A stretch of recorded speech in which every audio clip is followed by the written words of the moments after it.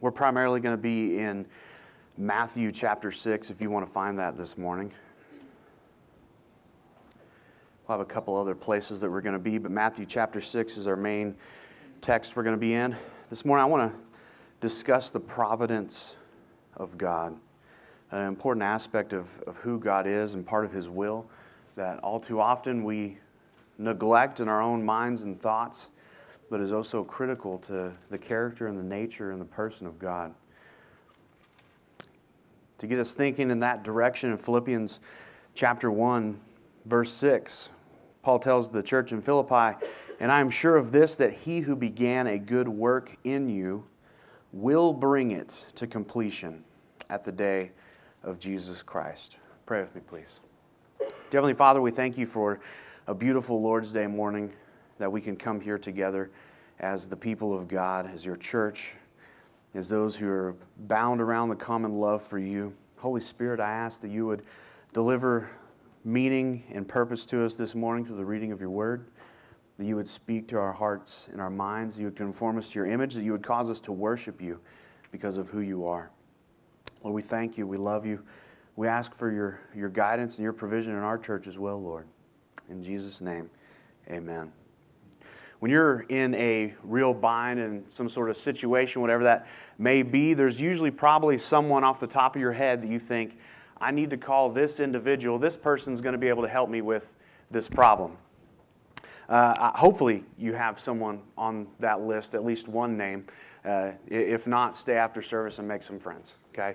And for a lot of us who are married, when I think about that question, I usually think about, well, I'm going to call my wife, my closest confidant, my closest friend, my partner in life. I'm going to call her and ask her to help me out. But that doesn't necessarily apply to every single scenario in life. While I love my wife and she's the most important human being on the face of the world to me, I'm not going to call her at 2 a.m. to pull me out when my truck is stuck in the mud. As much as her desire may be to help me in that situation. Y'all pause and think about getting a call at 2 a.m. to pull someone out real quick, how your wife would react. As much as she may love to do that for me, she may not be able to help me in that situation. So then I've got to have categories in my life of these are the people who I can call to help me in any given scenario, who can help me out in anything. In my occupation as pastor, there's a list of people that I know. If I call this person, this thing will get done. But if I call this same person about this thing, they'll say, why are you calling me? I'll see you Sunday, okay? No one's ever said that to me before. Y'all are good. But there's categories and lists of people. There shouldn't be, and if there is, hear me out, there shouldn't be one singular person that fits every category of need in your life, right? At very least, if you're over 18, there shouldn't be one single or two people that fill every category of need in your life.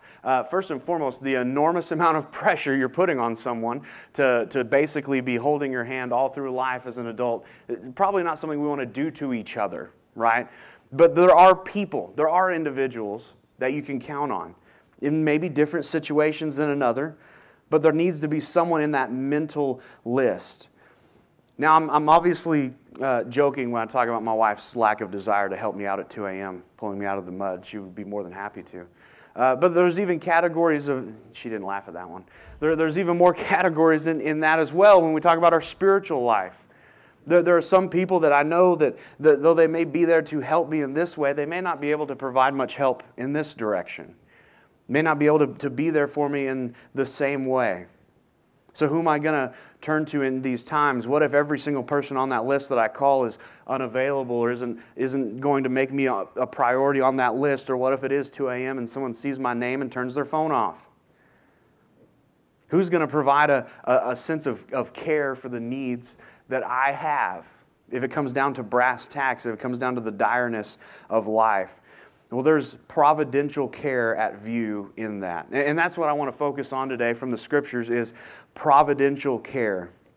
Whenever we care to consciously acknowledge it or not, when we think of the providence of God, the first place that we need to start is God's providential care in all of creation in every moment at any given space in time. In the arrogance of the modern scientific world that we live in, that we're all participating in some degree or another, there's a kind of a conscious idea that's come about that the way that God cares for His universe is He created it. He metaphorically, if you will, spun the top and just stepped back to see how it spins. But that's not at all when we look at the Scriptures, how God cares for His creation, how He provides providence to His creation, and then the way that He cares for it. Now, if you're going to say, well, I don't at all think that. I know and consciously understand that God in all things touches all things and has power over all things. So that's good. So you've never checked your phone for the 10-day weather forecast before you went to Ruidoso or to the lake or planted. Okay, now that's not a sin. Okay, we're not going to go that crazy. But in our own ways, there's a lot of times where we've created a reliance on our understanding of how the world works rather than God's direct control of how our world works.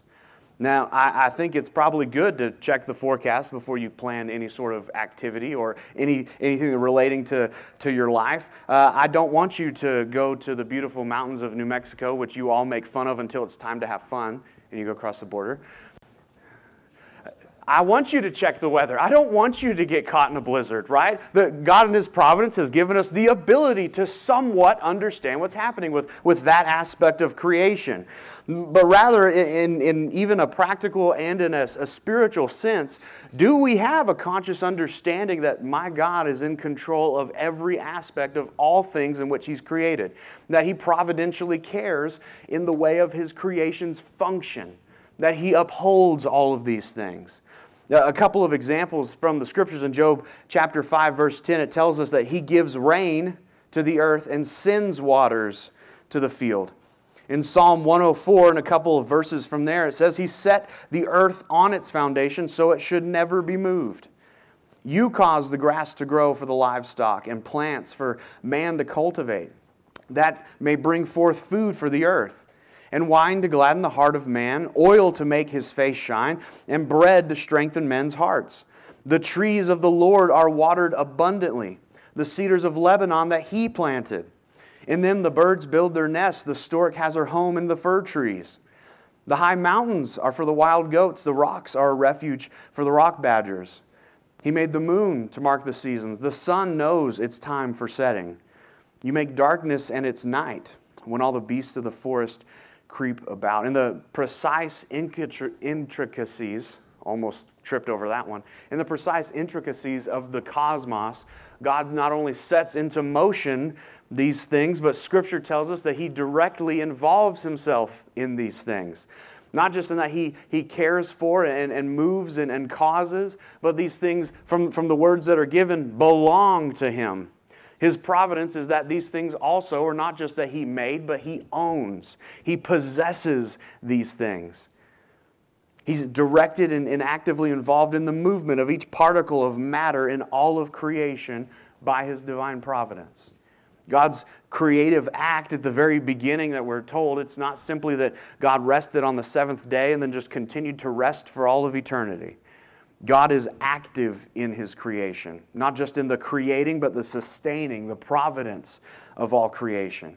Now, this isn't just a poetic thought either. We can pull things from Psalm and one from Job, but also Jesus Himself testifies to this reality in Matthew chapter 6, if you haven't found that yet. He brings up the discussion of God's direct providential care over the least of creatures. And He uses that as a discussion to talk about God's direct providential care over His image bearers as well. Matthew chapter 6, go down to verse 25, will you?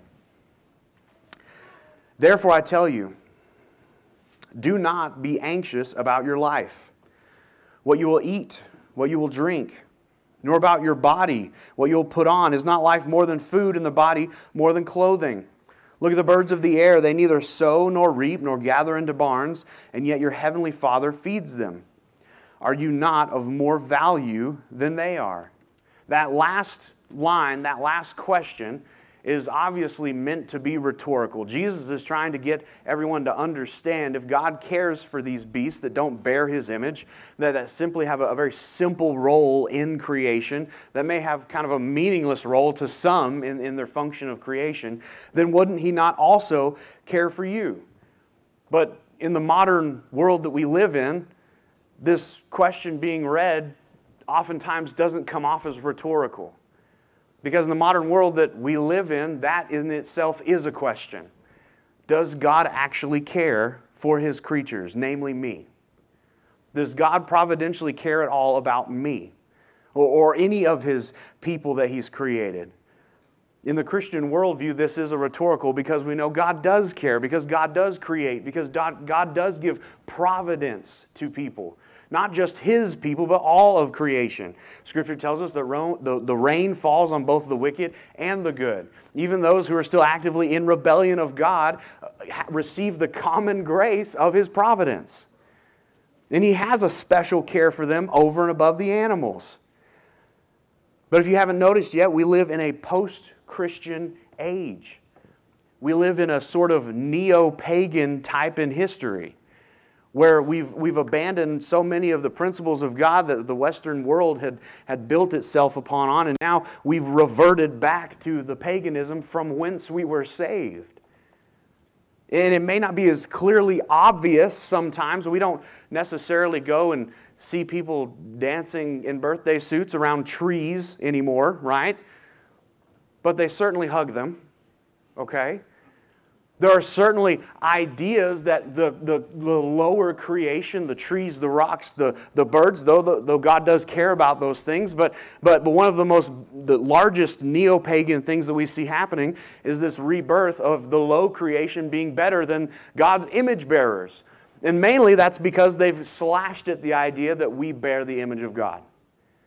That we are simply a natural product of accidents that have happened in this universe. One example of this I saw on Twitter last week.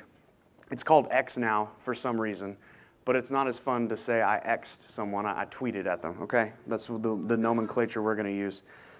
But some of you may be familiar with Greta Thunberg. Chuckles already.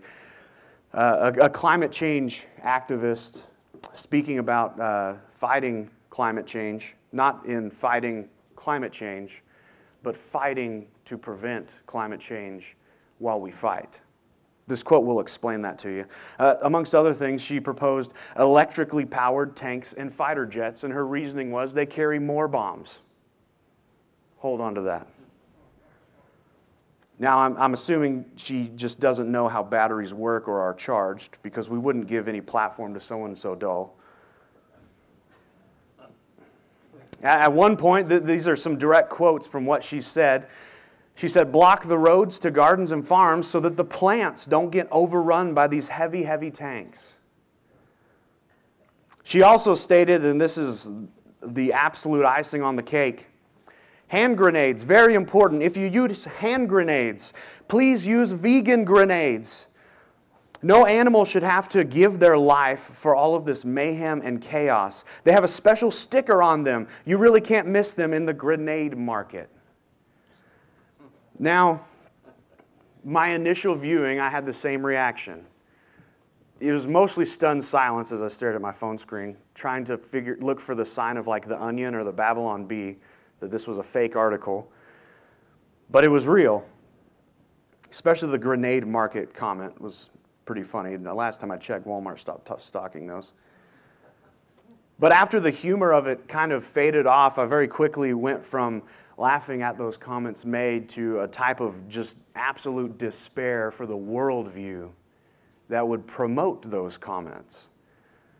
The problem was not that we were having wars, that men, women, children were being killed, hospitals destroyed, schools being obliterated. The problem was that we were hurting the plants while we were killing each other. Do you see the neo-paganism in that? That the concern is not that we would destroy the image of God in man, but that we would run over our tomato plants with a tank. But that's the predominant worldview today.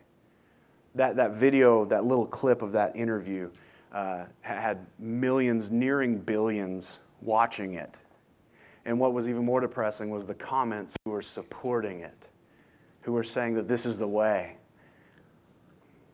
Now, this is not a comment on the green movement. This is a comment on the basis of the worldview of the culture of death that stands in opposition to Christianity. We should be more bothered by the death of plants and innocent little bunnies than we should be by children being orphaned, by men and women losing their lives in the act of war. And that's the worldview that is very quickly overcoming the world that you and me live in.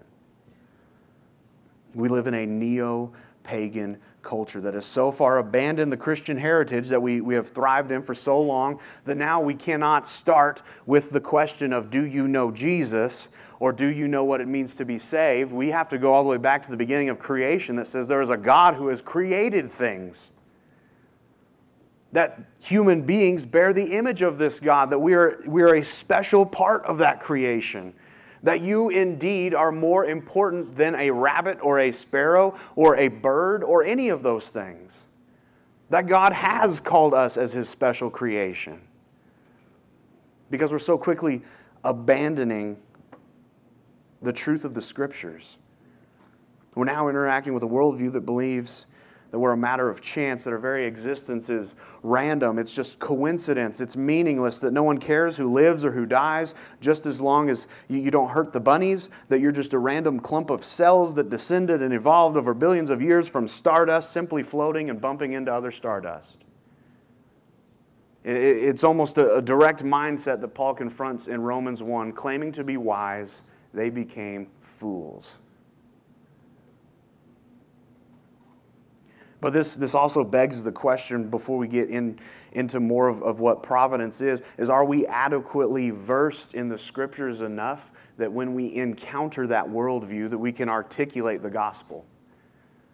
It's no longer an issue where it had been in the golden era of the church in America, where people either were in church all the time or at least knew of Jesus, to an extent that He was more than just the colonizing white man's religion, which is basically what we're being delegated to at this point. Do we know the gospel enough? Can we articulate it in a way that shows my neighbor I love them, that they're a special creation of God? Do I know who Jesus is, who God is, the triune beauty and majesty of my God, to explain it to someone who is just a blank page when it comes to Christianity? Because if we don't learn how to share the gospel with a neo-pagan culture, there's no stopping it. If we're not willing to learn how to share the gospel with a neo-pagan culture, we will be further plunged into it. The basics of that, the very basic fundamental core of that is, am I willing even now to evangelize my neighbor who is not yet a pagan? Am I willing now to reach to those who have some semblance of Christianity before my grandkids and kids have to reach them as they're fully plunged into paganism?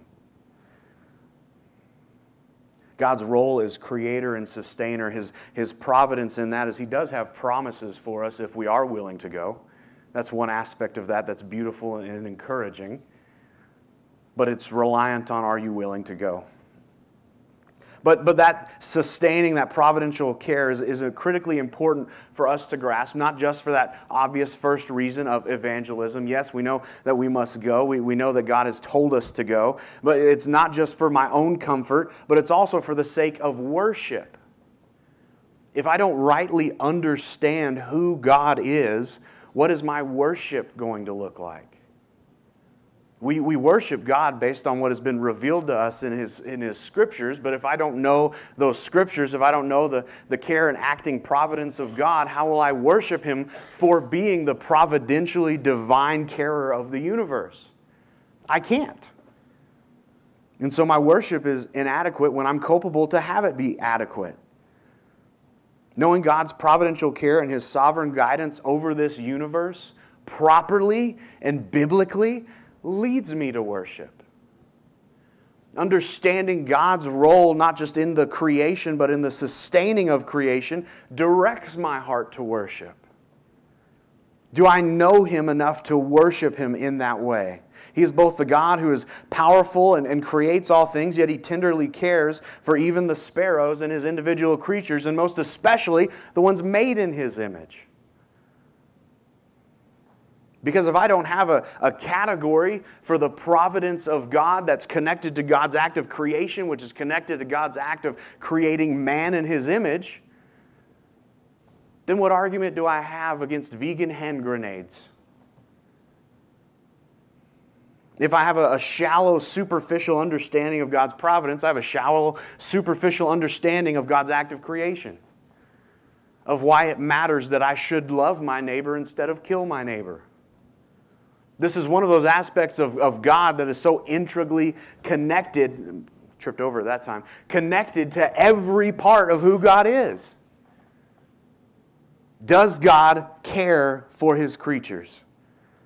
Go down to verse 30 of Matthew 6. But if God so clothed the grass of the field, which today is alive and tomorrow is thrown into the oven, will He not much more clothe you, O you of little faith? But before we even get to that next verse, there's a condemnation in this understanding. Our misunderstanding of God's providence is not that God is not providential, is not that God does not care for even the grass in this example. It's a lack of our faith in God's providence. It's a lack of my understanding of God's providence. Do I care enough to know God to know that He will care for me? That He will make tomorrow the sun rise the same way that it has risen before. Verse 31, after the condemnation of, O little faith, and we're confronted with a mirror, do I have faith in the providence of God? Do I even know about the providence of God? Verse 31, therefore do not be anxious. We're not even going to finish that verse before I have something to say. If we're anxious, go back to the end of verse 30. And that may sound scathing. Hast thou claimed I have little faith? Yes, that's exactly what I just did. Because that's exactly what I do to myself. If we are anxious of God's providence, it is not the lack of the evidence of God's providence in all of human history that's deficient. It is my faith in God's providence that is deficient. It is my inability to recognize my weakness and frailty as a human being who, in all practicality, has zero control over what happens in this universe. It's a sign of my lack of trust and faith in the God who made me, who puts His image on me, and who, where we're going to get, redeems and sustains me. But that first step is if I have no providence or confidence in God's providence, rather, that He will clothe the grass of the field, which is literally going to get trampled on when we walk outside. It's not God's fault for that. It's my fault for my lack of belief in that God and what He has done and the evidence He's provided. Therefore, do not be anxious, saying, what shall we eat? What shall we drink? Or what shall we wear? For the Gentiles seek after all these things, and your heavenly Father knows that you need them all. But seek first. Here's the cure for the problem at the end of verse 30, for the lack of faith. But seek first the kingdom of God and His righteousness, and all these things will be added to you. To the question of what will I eat, what will I drink, what will I wear, the answer was not be more anxious. Be more bothered and concerned. The answer to the issues that are happening in our world right now, where we're just headlong marching into probably one of the largest cataclysmic wars that we've had in a really long time, is not to just stop watching the news and bury my head in the sand. Though that is convenient. You can keep watching Fox or CNN. I won't oust you if you're watching that one. But do so with the understanding that the first thing I must seek is God's kingdom. My anxiety is not linked to any kingdom of man. If it is, I hate to spoil the book of Revelation because you haven't read it yet apparently. All kingdoms of men will be gone. There will be no kingdom of man. even if your anxiety is linked to the particular kingdom of man that you live in. It should not be so. There is but one kingdom that God is primarily and most importantly concerned about. It has no flag or physical holdings in this current world. It is His kingdom. If I am anxious, the cure is not to seek my kingdom, my personal kingdom, the citizenship of my current kingdom, the kingdom of a world around the world that I know nothing of. Is the kingdom of God. Seek first the kingdom of God and His righteousness. Now, why would He need to point out His righteousness? Because just as equally as the anxieties of this world is the anxieties of my place in the next world. And if I'm concerned with my righteousness, I have reason to be anxious. I have great reason to be anxious. But if my concern is for His righteousness and the death of Christ that places His righteousness on my account, I have no anxiety. There is no more perfect righteousness.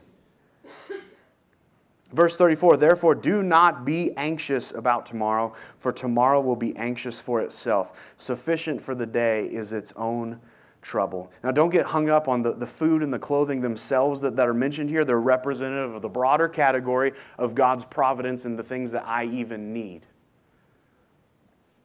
The daily things that I'm reliant on.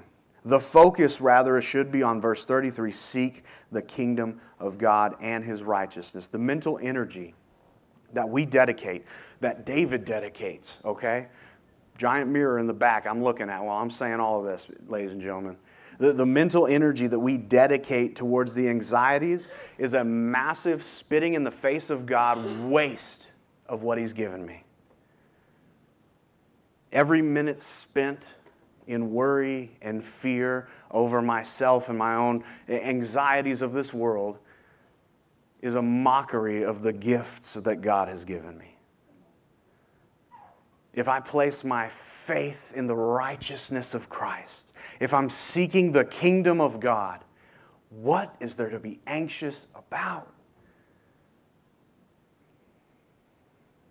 How is it that we can seek the will of the Father and focus on His kingdom, His pursuit, His righteousness, if I'm thinking about my kingdom or kingdoms, my own righteousness, my own will, and my own way? We can't. That's why the answer was seek the kingdom, His kingdom. Seek a righteousness, His righteousness. There is no room in the equation of God's providence for me to be concerned about my own will and way in it. And that's kind of the other side of that double-edged sword where we go, yes, God has mighty providence and sovereignty over all this world. I have a God who is mighty, who can do all things, who's going to make His enemies His footstool, rah-rah Jesus. And then the other side of it is where I mock myself saying those things because I think, oh man, I hope I can get this thing accomplished and taken care of, that my own righteousness can do this, that these kingdoms of men will stand when I already know they won't. Well, I already know my righteousness won't stand. God's blade of His providence and sovereignty that cuts off the head of the enemy also cuts my heart. And it tells me I am incapable completely on my own. That if I really just want to be anxious today, I should think about myself and my works and my abilities and my plans, my nations, my things. Just like the grass of the field that God cares for, those things will be cast into the fire. Jesus' solution is very simple, that we would trust the God who formed us in the womb after His image, who placed our first parents in the garden and called them special, whom we are the prodigy of, who will continue to providentially care for us, not because I'm so swell, not because I'm so righteous, not because my plans are so good or my kingdoms are so great, but because of who He is. Because He is the providential God. It is part of His nature and His character. If God's providential care was based on my worthiness of being providented, He wouldn't care. But it is part of who He is. If I get the arrogance to think that God is as I am, sure, I should be afraid. I'm a fickle creature. My mind wanders and jumps from one thing to another. I can't pronounce 3-syllable words. But I have a God who's much greater and higher and more powerful than my puny human mind can comprehend. And if I want peace, I need to stop looking at myself for it. I need to look to the Prince of Peace. I need to look to the one who counted it worthy to bear my sins on the cross, not because I'm swell, but for the very fact that I am wretched. If God has to bear the wrath of my sin because of everything I've done, not me being worthy of His death, but I predicated it by the fact of my very nature as a sinner, why would I keep looking at my nature for peace? My nature for answer? Well, if this person wins this war, or if that nation wins this war, who cares? They're all a footstool. Yes, there are consequences to things that happens in wars and rumors of wars and things that I do and say and act and my own personal stupidity. But ultimately, the peace and security of the providential care of God is not dependent on me. Because if it was, it wouldn't exist. We've been going through the book of Daniel on Wednesday night, and if we just have not been paying attention, I'll repeat it for you. God raises up nations and He brings down nations. Sometimes those nations are exceedingly wicked, but God even uses the exceedingly wicked to bring about His own purposes. Even the most vilest human being can be used as God's puppet for His will. Stop looking at the vile puppets. Look at the hand that's controlling it. Look to the one who brings about all things. Ultimately, that brings us to another point of God's providence. On the opposite spectrum of despair, there indeed exists an ideology far more dangerous than the vegan hand grenade crowd. An ideology that clothes itself in Christian language and has the appearance of godliness, yet denies its power. Paul from 2 Timothy 3 warns of that. One of the most heinous ideas conjured up in the American Christian mind, because God has providentially cared so much for this nation, is that God wants to bless me with health and wealth as a reward for my faith. There's absolutely nothing in you that deserves anything other than the wrath of God. God chooses to bless whom He chooses to bless. That the only difficulty that I face in life is because I'm not trusting God enough with anything, so He hasn't given me health or wealth or great pocketbooks or anything like that. It is a doctrine from Satan that has been designed specifically to tickle your ears and while you're blushing, pull the wallet from your pocket. This is not a doctrine of providence, but of purse strings. The doctrine of providence isn't that God gives me those things that I want because He's good to me. The doctrine of providence is that God's will absolutely be accomplished and there's nothing that man can do to thwart it. If His will be that I die in ashes and poor as a pot martyrdom, praise God. We don't like that. That doesn't give us the warm fuzzies. But that's the reality of God's control, not my control. Of God's will, not my will.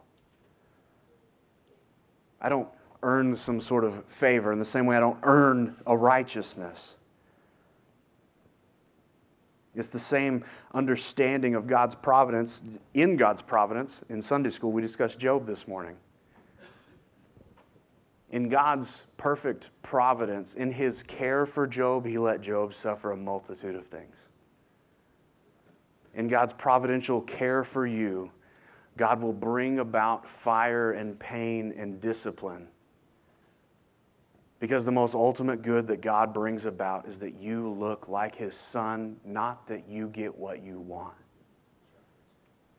I think one of the greatest lessons that we have for providence practically that God gives us is He gives us children. There are things my children may want. If they got everything they wanted, we'd have just a freezer full of ice cream. Okay? Amen, I heard that. Randy's rowdy this morning. Ain't no one else on this side of the room that's that low, is it? Was that Randy or was that? Oh, okay. It was the other person who's that low over there. There are many things that our children want, that they think that they need, that they desire more than anything else in the world. But you as a good parent know and understand that what they need a lot of times is the exact opposite of what they want. And if us as fallible, dumb sacks of flesh can figure that out, how much more powerful and wise do you think that the God of the universe is? Oh, but God, it's really a need. I need to get to this point. I need this amount of this. I need this to happen. God knows what you need.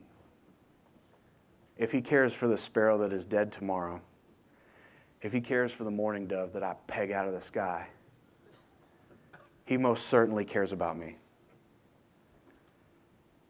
And sometimes that means He cares enough about me that He will allow me to go through trial, that He will allow me to go through difficulty and pain and suffering. And if I'm looking at myself and my wish list, I will not experience the peace. And if I have created this object of who God is, that He gives me anything I want, I will not be worshiping the one true God.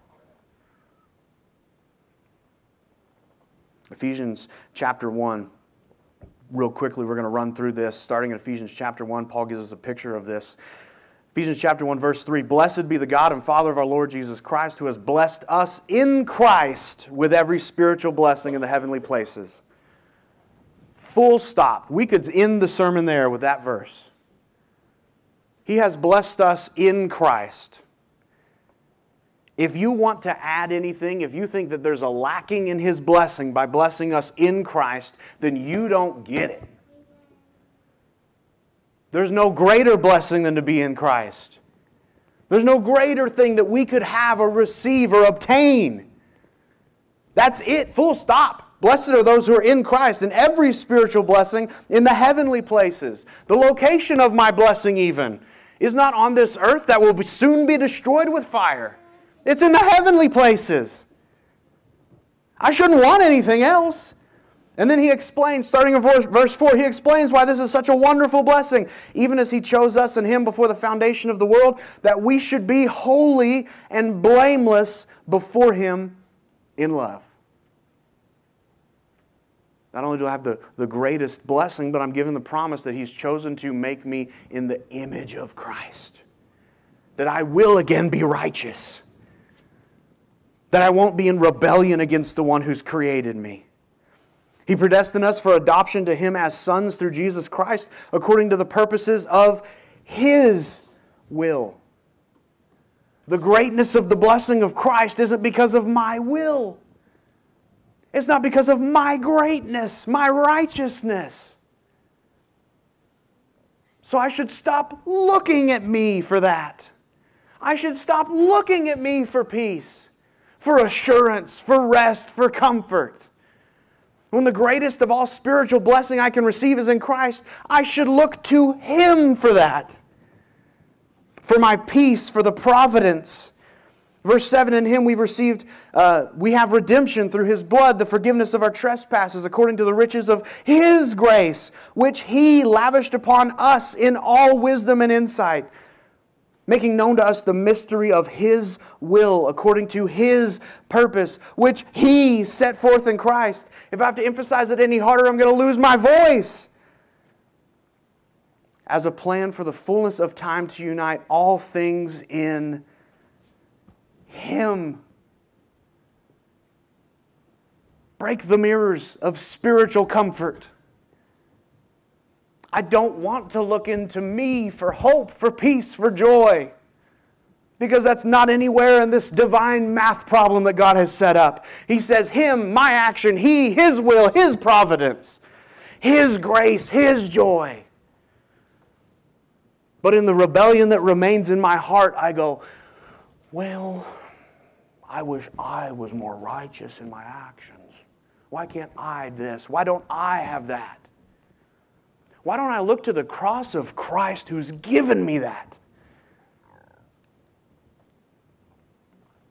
He continues in Ephesians 2. He carries through an idea that we're going to skip. Ephesians 2, starting in verse 1. And you were dead in your trespasses and sins, in which you once walked, following the course of this world, following the prince of the power of the air, the spirit that is now work in the sons of disobedience, among whom we all once lived in the passions of our flesh, carrying out the desires of the body and the mind, that were by nature children of wrath, like the rest of mankind. He starts with Ephesians 1. This is the graciousness that's been given. This is the majesty of God, the providence of God that's been displayed upon you. This is from whence you came. And more often than not, the rebellion that remains in our hearts go, I like from whence I came.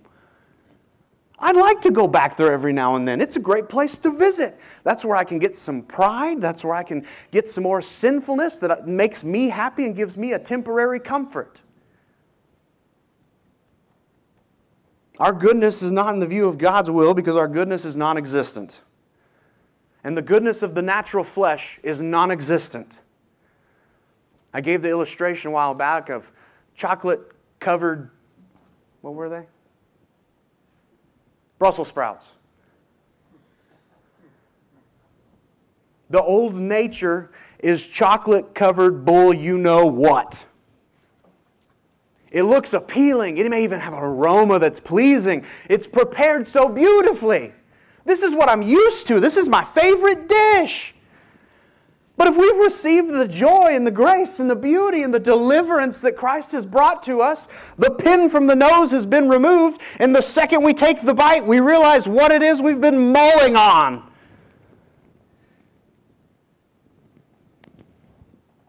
But in verse 4 of chapter 2, he opens the eyes of the blind, and he gives us the understanding of stop looking at yourself in the old nature. I know it's wonderful, but look at what Christ has done. But God, being rich in mercy, because of the great love with which He loved us, not because of the greatness of myself, but the love that He gave to me, even when we were dead in our trespasses, made us alive by Christ. By grace you've been saved, and raised us up with Him, and seated us with Him in the heavenly places of Jesus Christ. Grace, grace, grace. If I'm fully dependent on the grace of God for my status before Him, why am I so bothered by my own flesh's appeal to satisfy itself? Why am I looking for something of this world and of myself and of my own will and desire to give me peace from anxieties? That's literally where they come from. It's like going to Taco Bell to find something to settle your stomach. You will not find it there. But that's what we return to. And the graciousness of our loving, providential God screams out from the Scriptures, you've been saved by a grace while you were still in rebellion. And yet you return to the gruel. Why would we waver in doubt over God's personal plan and care for me as His creature if He is willing, God in Himself, to bear the wrath of the Father and die in my place while I'm still a sinner? He's willing to complete this beautiful divine act of redemption. And yet I still worry about foreign wars that are happening on a temporary earth. Do the things that happen today matter? Absolutely they do. You're not listening if that's what you got out of that. They matter in the fact that those people need Jesus. They matter in the fact that if I'm more distracted by the work of Satan than by the grace of God, I have completely lost the plot in why God is worthy of worship. God is so abundantly rich in mercy and steadfast love towards me, what evidence or cause do I have to doubt His care? And that is a rhetorical question because the answer is none. No other answer is acceptable. In verse 7, we're given an insight to that divine will in Ephesians 2:7, so that in the coming ages He might show the immeasurable riches of His grace and kindness towards us. Nowhere in this trail in Ephesians is there any sort of a hint that he wants to give us love and grace and kindness and eternally display that aspect of himself because I'm so good. So why do I return to the well of the depth of depravity of my own heart and consciousness to find peace? God's motivation in the redemption of his people is to display his grace towards undeserving wretches who literally hate him. You will never find a more poignant picture of what grace looks like than that passage in Ephesians.